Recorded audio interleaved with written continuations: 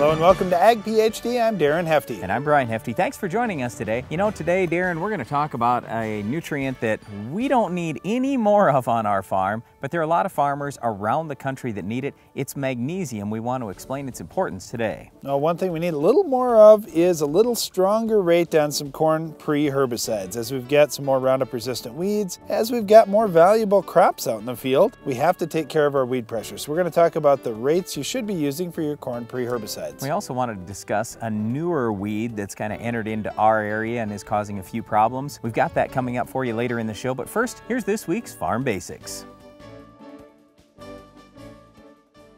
Farm Basics is brought to you by the Liberty Link trait and Liberty herbicide from Bayer. The most reliable weed management solution, Liberty Link and Liberty herbicide are the link to efficient row crop production and sustainable weed management. During our Farm Basics time today, we'll discuss emptying and filling grain bins. You probably have to fill it before you can empty it, Darren. Well, that would be an important thing to do. You know, the other thing is grain bins have really changed over the last few years, as when farmers are building new ones, they don't build small ones anymore. They build great big ones in almost every case. And you may be wondering, well, why is that size changing so much too? Yeah, so first of all, just for example, when we were growing up, a lot of grain bins that got built were around 3,000 bushels. 3,000 bushels today just is not very much. I mean, if a farmer is getting 200 bushel corn, that's only 15 acres worth of grain that he can put in that bin. Whereas when we were growing up and yield was, let's say, 100, then you could store 30 acres in there. So not only was the farm size smaller then, but the yields were a lot less. There just wasn't as much need to have great big grain bins. Well, that's kind of changed how farmers are filling the grain bins as well. When we talk about getting that grain into the bin, it's one thing when you've got a bin that's 1,000 bushels or 3,000 bushels, they're pretty small. And many farmers have an auger that can push that grain up and drop it in the top, or they may even have a belt conveyor that they would run the grain up and into the bin. Now, as the bins are getting much taller and much larger, some farmers are putting in grain legs. Now, these legs have a belt that goes around, and there are cups that are attached to the belt that lift little scoops of grain up and dump it in the top of the bin. So that's one way of doing it. The other way you could do it is with the vacuum system, where you could actually just suck it right through a tube and drop it up into the bin. So there's a couple different ways you can do things. Well, quite a few different ways to get the grain into the bin. But as far as getting grain in and getting grain out of bins, it's gotten a lot easier nowadays, because back with the 3,000 bushel bins, a lot of farmers, and like Darren and myself, we've scooped in plenty of those bins. So it's shoveling to get the grain out, or at least part of the way out. So what happens is when these You're still bitter bins, about that shoveling you did, aren't you, Brad? No, it just made me a little stronger. Anyway, the point is, what they do with these grain bins is they'll actually have a little floor in them, and below that floor there's an auger. The auger will go to the center of the bin, and so in the old days you had to scoop everything to the center. Well, now you can either use a vacuum system, or they have what's called a sweep auger in there. So a lot of the bigger bins that are designed now, there's a sweep auger that just sits in the bottom of the grain bin, and it's in that bin. You fill the grain bin up, it's still sitting in the bottom of the bin, and that will actually sweep all the way around the bin to bring the grain to the center. So there's almost no scooping anymore. Well, the good part about that is if we can keep people outside the bin, it's a lot safer for all of us. Where we run into issues, you may hear of farmers from time to time who have an accident in the bin and get hurt or even killed. It almost always happens when they're unloading grain, and many times there may be some moisture that gets in a bin, and they may have a crust over the top, and all of a sudden there's a hollow pocket underneath in some cases, where a farmer may fall through and get sucked in the grain, or as that grain is unloading, he just gets pulled down into the grain. So we want to try and do all the things we can to keep farmers outside the bin and keep them safe. And the other thing that we always encourage farmers to do is use the buddy system. Never, ever, ever enter a bin unless someone is right outside the bin and ready to help you in case of an emergency. Well, grain bins are getting bigger on the farm, and we're seeing many more new bins built as both farm size increases and the yield per acre increases. But grain bins can be a very safe way to handle that grain as long as farmers follow the rules and use a buddy system whenever they have to enter the bin, or just buy the new equipment so they can stay out of the grain bin as they're unloading and loading that bin. Well, grain bins are very important on a modern day farm, but weed control is maybe even more important than that. We're going to discuss how to control this week's weed coming up later in the show. For years, FarmLogic has been the easiest and most convenient way to keep up with your farming operations. Well, it just got better. Introducing FarmPad for your phone. You always have your phone with you, so entering records as they happen is as easy as a touch of a button. Chemical database, GPS, service records, and more. When you do it on the farm, save it on your phone and it's backed up forever. Call or visit farmlogic.com for a free trial and find out why FarmLogic is the best decision tool for the farm. Advanced Farming Systems from Case IH helps producers be ready. Our precision farming solution is less complex and built right into our equipment. Factory integrated with open architecture, AFS works with all of your implements, no matter what color they are. And our team of dedicated specialists are here to keep you rolling 24/7, 365. The world of farming is changing. Will you be ready? I'm ready. For lower costs and higher production, see your Mandaco dealer. Ask about the best production-built land roller on the market. Mandaco, simple design for easy transport and easy use. 12 to 62 foot widths, heavy-duty 4x8 by 3/8 inch tube frame, and now available with a steerable wing wheel. Mandaco land rollers. Improved soil to seed contact, faster, more uniform germination, less moisture loss. Eliminate downtime due to rocks. See your Mandaco dealer. Visit northcountrymarketing.biz or call 877-915-8790. Looking to maximize yield? QuickRoots is a microbial seed inoculant that allows the plant root to explore a greater volume of soil, the key to higher yields. QuickRoots continues to generate yield response on corn, soybeans, wheat, and more. QuickRoots is applied to the seeds so the live microorganisms go right to work, enhancing seedling vigor, increasing the uptake of certain nutrients, including NPK, and expanding root volume. Maximize yield on your farm this season. Call TJ Technologies or your local dealer and get your QuickRoots today.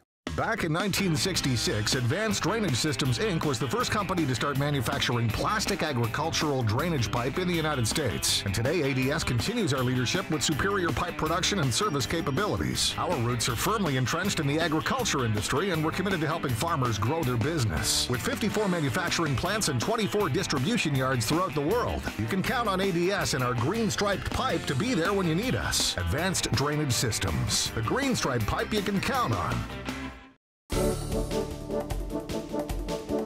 Magnesium is one of the most important nutrients for any plant. It's a secondary nutrient, so it's not at the level of N, P, and K, the primary nutrients, but it is along the level of calcium and sulfur. Magnesium is considered a secondary nutrient. Well, magnesium is very important for plant growth, and it's really critical in the photosynthesis process. And when you think about it, really that's what plants are out here to do, to take that sunlight energy, convert it into some kind of grain that we're going to grow and use for food, or for farmers raise as a cash crop. So if we don't have enough magnesium out there, that's going to be very important. But where we're at, our clays are really blessed with lots of magnesium in them, and in the case of this soil right here, too much magnesium at times. In the montmorillonite clays, we actually have a lot of magnesium present right in those clays. So in those types of soils, magnesium is more than not a problem that you have too much and not too little. So what we're looking at here is not necessarily parts per million. In other words, if you had a very high amount of calcium in your soil and a very high amount of potassium and even hydrogen in your soil, then the magnesium, even though you might have quite a few parts per million, might not be too much. And the way that you can tell that is by getting a base saturation test run on your ground. So it's pretty simple. It's just part of a normal soil test. You just may have to request it at your particular lab, but it only costs a few extra dollars to run this test. And this base saturation test will tell you the ratio of magnesium to all the other elements that make up base saturation. So in other words, with magnesium, what we're looking for here is in the range of 12% up to about 25%. That's kind of considered the ideal range, and that is a great big range. So this is not saying that you have to get it, exactly to 13% or anything like that. 12 to 25, roughly in there, you should be about ideal for your soil. And when we think about magnesium, you say, well, what can be the big problem if I've got a little more than 25% out of my soil? Well, the big thing is with magnesium, it's one of those nutrients that really ties up other nutrients in the soil and makes them unavailable. For example, when you look at magnesium compared to other elements like calcium, for example, magnesium has a little stronger magnetic power. It's going to draw a little stronger. So on soils like this, you may consider putting out gypsum, which is calcium sulfate. What happens when you put it in a high magnesium soil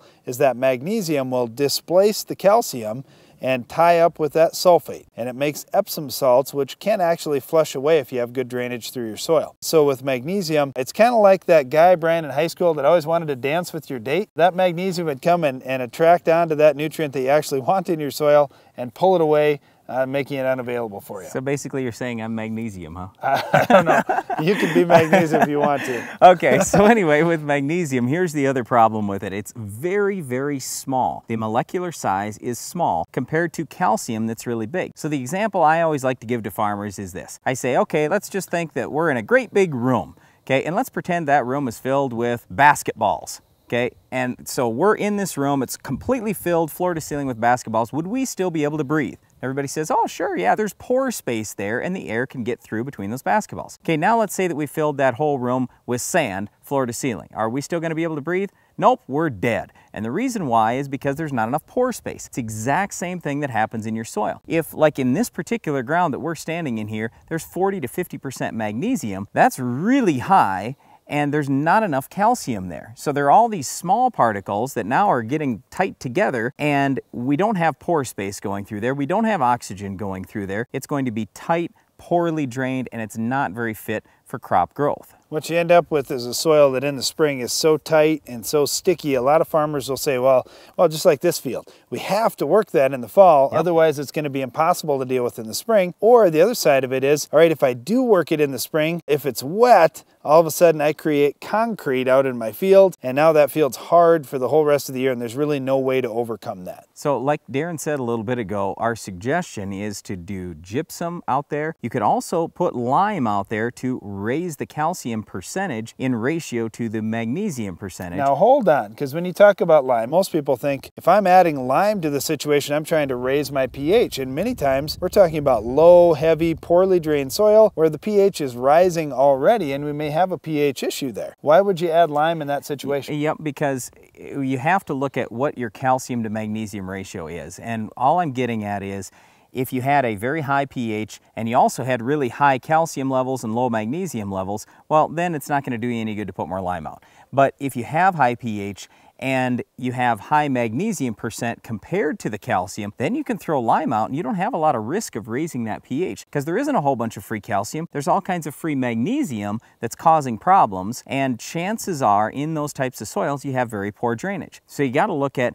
let's not just take the Band-Aid approach and throw the lime out there. Let's also fix the core problem, which is poor drainage. In those types of fields, like in this one, we put some tile in here a few years ago, and personally I think we need even more tile than what we've got. But the point is, we've got to get the drainage good, we've got to improve that drainage, allow those salts to flush through, and over time we'll lower the pH. Well, the other question with that, Brian, is, all right, so you're going to add more calcium to the situation to try and get that base saturation hooked up. How fast or how quickly can we decrease that magnesium percentage? Yeah, it's slow. I mean, this is a lifetime project. So like on this field here, this is a demonstration field that we're using where we've got half of it where we've put 6 tons of lime on 4 years in a row now, compared to the other half where we've put no lime on. And this year we gained about 6 bushels in soybeans where we had this lime. I'm hoping that we're going to completely flip the switch here in about another 3 or 4 years, and it'll get really a lot better. But honestly, this was a 20-year project in my book. Well, I do talk to farmers around the country, and other farmers are having a little quicker results than we are. Of course, soils vary depending on where you're at. Some farmers are having really good luck using high rates of gypsum. Some farmers are having good luck using high rates of lime. The important thing is you can't just stay the same. If you say, you know what,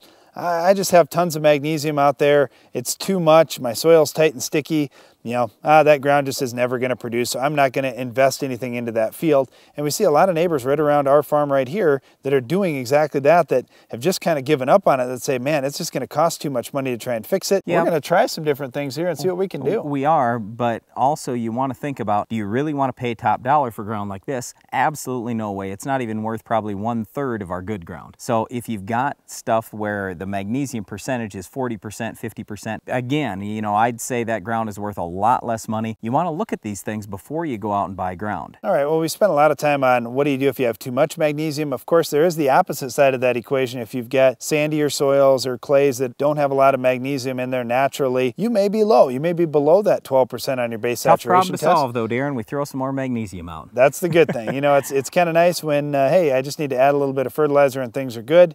That's a pretty simple approach. But you do have to look at all these things. Magnesium is a very important nutrient for your crops. It is a secondary nutrient, and it's very important in photosynthesis. If you're short, by all means add some. If you've got way too much, don't listen to those people that say, oh, there's nothing you can do about it. There are things you can do. Try some things. Even like this field, you say, well, what are you trying out there? You know, you're just trying part of the field. Sure we are. We're not going to go broke trying all kinds of things, but we are going to try them on a small amount of acres, see if we can get things to work, and if we can, then we'll do it on the whole farm. Well, you don't have to try and experiment with a number of different weed control products to control our weed of the week. We'll tell you what'll work on your farm coming up later in the show. You can't fill a barrel any fuller than its lowest stave, and your crops can't do any better than the nutrient that's in shortest supply. Your yield potential is only as good as the weakest nutrient in your fertilizer program. Give your crops more than just NPK. Prescription apply all the micronutrients your crop needs, each one customized for your crop's potential.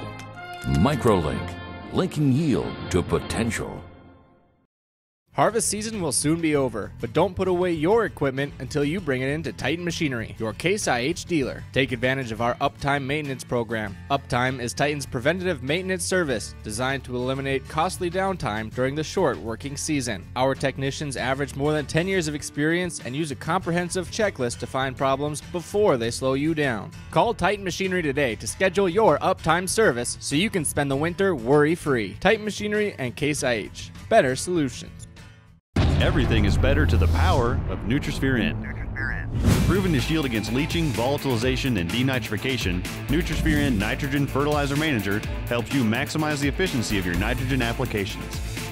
In fact, research shows that in 184 corn trials, Nutrisphere N increases yields by an average of 13.2 bushels per acre.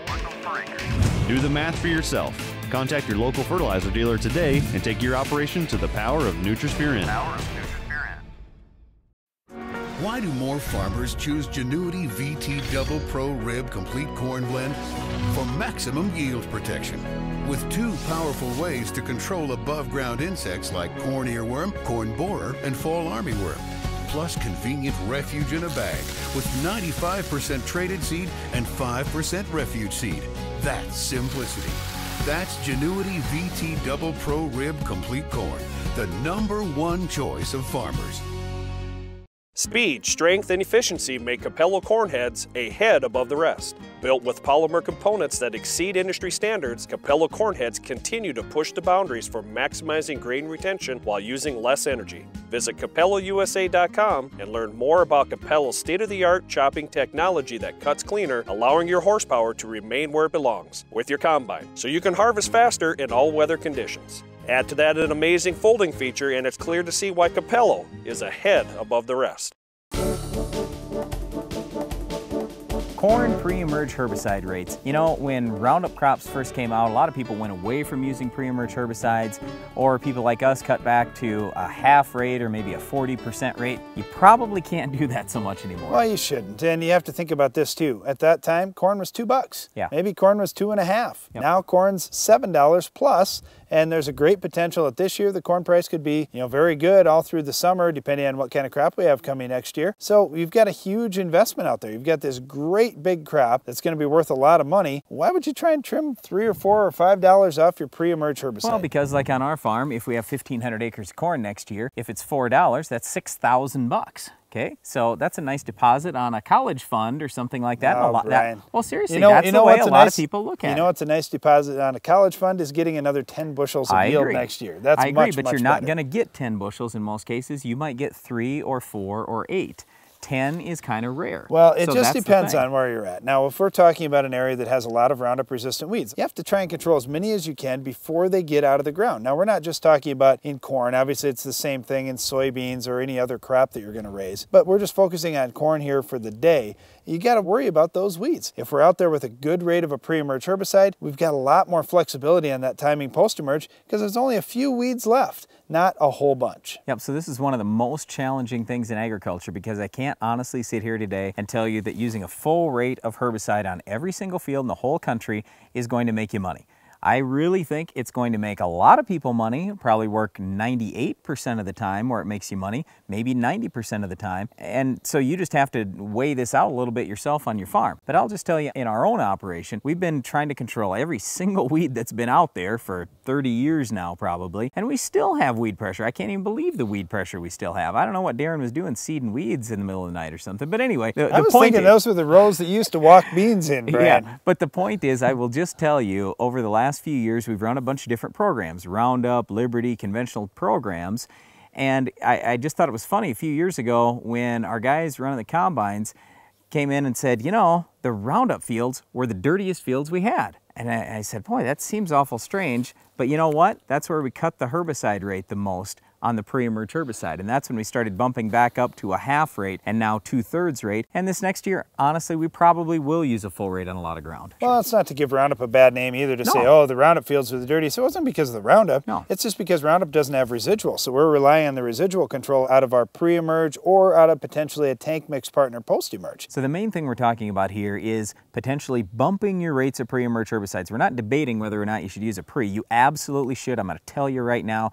you have to do it. Use a pre-emerge herbicide no matter what. I don't care the situation, you've got to use a pre in corn. It makes you money. The question is, should you bump the rate from a half rate to a full rate in Roundup or Liberty crops? Well, when you look at this, anytime you're cutting back the rate on any of these pre's, whether it's in corn or soybeans, what are you losing? You're giving up more of the broadleaf control than you are of the grass control. And that's where Roundup's struggling, is with the broadleaves. So by doing that, what you're buying yourself is some more time. After you put that pre on, now you've got your corn that's starting to grow. You've got other crops on your farm too. Most farmers aren't just farming corn. And if you've got other crops you're trying to either plant or spray, all of a sudden you got to stop everything, go back to the corn because, oh man, the weeds are already breaking through that pre that I've got. If you're using a full rate, you're going to buy yourself a little bit more time. Maybe it's another week. Maybe it's another 10 days, depending on the weather conditions and weed pressure. That's a big deal. Yep, and if you don't think that it's worth it to bump the rate, at least do it in a few strips and a few fields and weigh that out and just see what you're seeing for difference. Well, there's certainly a lot of choices with corn pre-emerge herbicides. We encourage you to look at one, look at the full rate, especially if you have our Weed of the Week.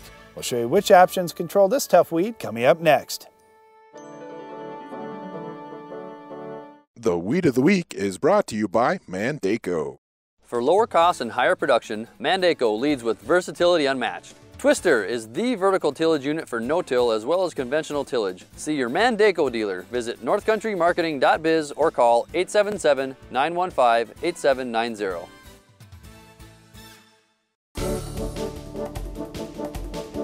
Our Weed of the Week is toothed spurge. It's not leafy spurge, it's toothed spurge. This one isn't quite as difficult to control as leafy spurge. Well, it's not as bad as leafy spurge. It's an annual weed, but it does have that milky sap on the inside of the stems and leaves, and so in that regard, it does kind of remind you of leafy spurge a little bit. It's got some lance-shaped leaves. With tooth spurge, it generally reproduces by seed, so if you can stop it from going to seed, you can keep it from becoming a big problem on your farm. The problem, Brian, is that Roundup, it's 50-60% control at a normal rate. Even at 2-pass Roundup, maybe 70 or 80% control. It's just not that great. Yep, and that's why a lot of times we see some toothed spurge out in fields later on in the season. Doesn't get real tall, doesn't grow way up above the corn or bean plants or wheat or whatever, but we are having some problems with Roundup. So what are we going to do for control? Let's start with corn. Well, with corn, we really like Balance Flex down in states where it's labeled. We like atrazine to be included with some of the post-emerge treatments. That's a good helper. We also like Status and we like Buctril. Both of those are better when you have atrazine with them. Okay, now in soybeans, you probably better start with a good pre. Valor's real good. Post-emerge, Pursuit Basagran combination in soybeans and even dry beans. That'd probably be your best option, would you say? That's not too bad. In sugar beets, we really like Upbeat. We also like Beta Mix. That's done a nice job. In wheat, we really don't have much of a tooth spurge issue. We typically choke it out. It doesn't get very tall. You know, maximum it's going to get 3 feet tall. So most of the time with wheat getting started earlier on in the season and tooth spurge coming on just a little bit later, we don't really have a big issue with tooth spurge. If we did, we would certainly go with Husky. You could start out with a burn down that had Sharpen in it, and that would be a nice program. So once again, our Weed of the Week is toothed spurge. A little bit different and a little bit easier to control than leafy spurge. Thank goodness. Well, that's it for our Weed of the Week, but stay tuned. Iron Talk is coming up next. Iron Talk is brought to you by Case IH. Advanced Farming Systems from Case IH helps producers be ready. AFS is less complex and built right into our equipment. and our team of dedicated specialists are here to keep you rolling. The world of farming is changing. Will you be ready? If you think getting starter fertilizer on your corn is just a matter of getting phosphorus out there, stay tuned to today's Iron Talk. We're going to discuss all the other things that you're going to need with your starter. For example, nitrogen, sulfur, and micronutrients. These are things that not many farmers think of with their starter application, but we're seeing some big-time differences in early growth with nitrogen and sulfur when they're available for your plant. Also, micronutrients were huge in 2012 because we had a big drought. This year we saw more stress tolerance where we used the proper rates of micronutrients versus our trials where we did not. The problem with these different products that I'm talking about here, these different nutrients, are that we have to keep them away from the seed. Now you can put a small amount of those nutrients right in the furrow, especially if you're using something like a Why Not Split It or something like that where you're spraying it to the sides of the trench rather than dripping it right on the seed. However, you'd be much better off if you were doing a 2x2 placement with some of those more harsh nutrients, especially if you're running higher rates. That's all for today's Iron Talk, and now back to the show. Hey Brian, it's Farm Guy. What brings you to our farm? I watch Ag PhD every week and know that you guys do a lot of field testing. We test a lot of products here, and when something works, we use it on our farm. Oh, like agriculture liquid fertilizers. You guys started talking about ProGerminator and SureK on the show a few years ago. But I was skeptical. You're always skeptical. Should Brian be skeptical of agro-liquid fertilizers? Find out at www.farmguytv.com.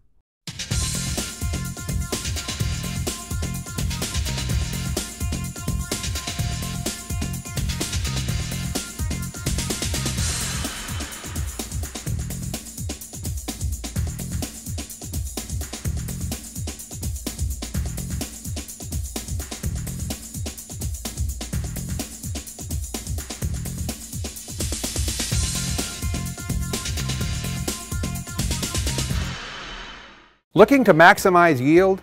Quick Roots is a microbial seed inoculant that allows the plant root to explore a greater volume of soil, the key to higher yields. Quick Roots continues to generate yield response on corn, soybeans, wheat, and more. Quick Roots is applied to the seed so the live microorganisms go right to work, enhancing seedling vigor, increasing the uptake of certain nutrients including NPK, and expanding root volume. Maximize yield on your farm this season. Call TJ Technologies or your local dealer and get your Quick Roots today. For years, FarmLogic has been the easiest and most convenient way to keep up with your farming operations. Well, it just got better. Introducing FarmPad for your phone. You always have your phone with you, so entering records as they happen is as easy as a touch of a button. Chemical database, GPS, service records, and more. When you do it on the farm, save it on your phone and it's backed up forever. Call or visit farmlogic.com for a free trial and find out why FarmLogic is the best decision tool for the farm. For lower costs and higher production, Mandaco leads with versatility unmatched. Twister is the vertical tillage unit for no-till as well as conventional tillage. Twister's ease of maintenance is forgiving in rocks and has contour conformity equaling zero downtime. Our hydraulically adjusted coulter angles make residue management easier and less costly. Spring or fall, the Mandaco Twister vertical tillage unit is the new leader. See your Mandaco dealer. Visit northcountrymarketing.biz or call 877-915-8790. Closed captioning for Ag PhD is sponsored by Norwood Sales. Introducing the all-new Backsaver Swing Hopper Auger Mover. Backsavers have interchangeable parts which allows you easy access to move or swing your augers to fit your harvesting needs. Get yours today at Norwood Sales. That's all the time we have for today's show, but be sure to join us again next time for another Iron Talk, Weed of the Week, Farm Basics, and a whole lot more. I'm Brian Hefty. And I'm Darren Hefty. Thanks for watching Ag PhD. Why are many farmers reducing tillage? Reduced tillage has shown to increase soil's organic matter levels, reduce erosion potential, improve soil structure, and increase microbial activity and soil life. For more information, visit the Responsible Nutrient Management Foundation at rnmf.org.